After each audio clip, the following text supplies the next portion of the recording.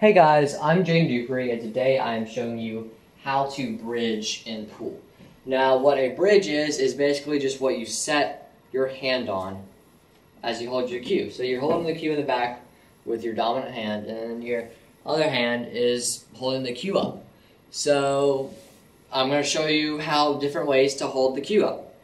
So I'm going to start with a simple open bridge. So that's where the cue is pretty much free going on its own. There's nothing to hold it down, as I'm going to show you later. But how I do this is I stick my thumb and my index finger pretty much, they're touching each other. And my index and my middle finger are pointing one way, and my ring and my pinky finger usually point another. And my ring finger usually taps the table a couple times. It just happens by reflex. You'll see pros do it, and one day it just started happening, and I don't think there's nothing wrong with it. It just started happening one day, so I let it happen, and I saw pros did it, so I was like, okay, so I'll go with it. So thumb, you want to keep the cue moving on your thumb. Some people do like that, and that is not good, because look how the cue can just wobble around. So keep your thumb really firm. I press my thumb against my index finger really hard, pretty much until my thumb is red.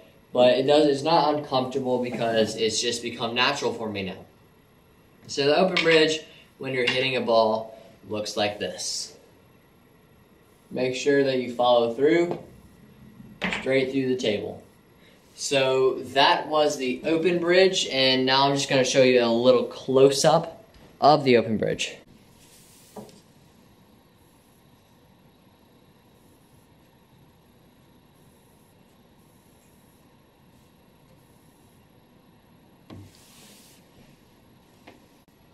Okay guys, so now moving on to the closed bridge.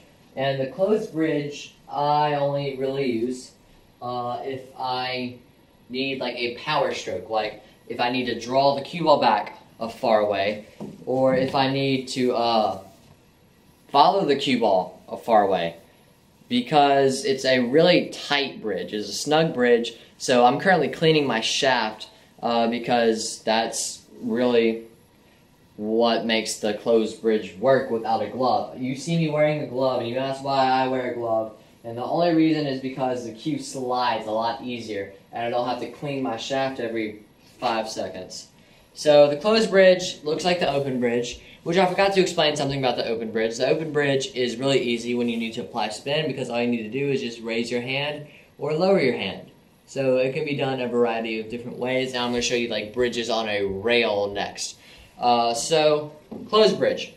So take your open bridge and then wrap your index finger around and move your middle finger over. So my middle finger and my thumb are touching, and my index finger is wrapped around, and my pinky and my ring finger are kind of just naturally in their place. It's best to do what your body wants to naturally do, as long as it is pretty stable. So your shaft either has to be really clean, or you have to be wearing a glove. For those of you who don't know what the shaft is, it's from here to wherever it unscrews. So yeah, it looks like that. If you need to put topspin, you raise it up. If you need to put backspin, you lower it. So that is the closed bridge. I like doing it with a glove. I hardly do it when I don't have a glove. So that was the closed bridge, and now let's move to the tripod bridge. Okay, so the tripod bridge is very similar to the open bridge. It's just when you have to hit over a ball, and it's best not to do that when you have to hit over a ball, because look how unstable it is, look how wobbly it is. So what we're going to do is we're going to get down in our closed bridge, and we're going to leave a finger back for support, and we're going to use our thumb still. Our thumb is still pressed against our index finger. We have our middle finger in the back for support. You can also put the ring finger back, but I don't like doing that. That's just uncomfortable for me. And I keep on the points of my finger. So my pinky, my ring, and my index are down, and my thumb is pressed against my index with my middle finger back, and that just creates a much more stable bridge. So tripod bridge usually used if you are on a rail. or if you're trying to hit the cue ball when it is over another ball. So it's definitely a bridge you need to learn. So now let's move on to a couple bridges on the rail. Okay guys, so now let's get to bridging on the rail, and this is where most people have their problems. See, they have a ball on the rail and they have to hit it. Just imagine this one is the cue ball real quick. And they just don't know how to get a stable cue, and they end up hitting and missing their target. And they end up rushing everything. So I'm going to show you the open bridge and the closed bridge on the rail. And you can basically choose what you like for the situation.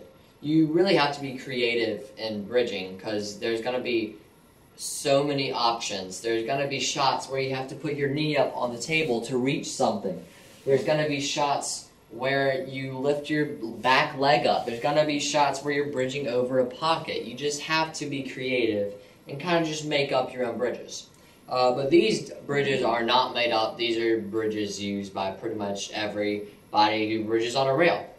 So when I bridge on the rail, my ring finger and my pinky are always on the rail. So they're always on the rail. And my middle finger is questionable, just depends on which direction I'm hitting the ball. My middle finger is sometimes on it, sometimes half hanging off, and sometimes on the table. So for this these shots, I'm probably going to do it on the table. So open bridge. So ring and pinky on the rail. Middle finger on the table, depends on how big your hands are, index finger on the table, and thumb pressed against index finger. So we're basically just taking our open bridge and putting 2 fingers on the rail and putting the other ones down. So again, 2 fingers facing that way, 2 fingers facing that way, thumb pressed against index finger, cue on that little ridge, follow through. So that's a very stable bridge for on the rail. So now I'm going to show you the closed bridge option. So it's pretty similar. 2 fingers on the rail, other 3 on the table. And then now our middle finger is wrapping around coming this way. And our thumb and our index finger are kind of in a loop. Our thumb is pressed against our index finger and our index finger is pressed against our middle finger. So they're kind of at a little intersection right here. So they're all 3 touching right here. And the cue is just going to slide on that little groove between your thumb and your index finger and just go right through. So that was bridging. Thank you guys so much for watching. I know the video was pretty short, but I really hope you learned from this video.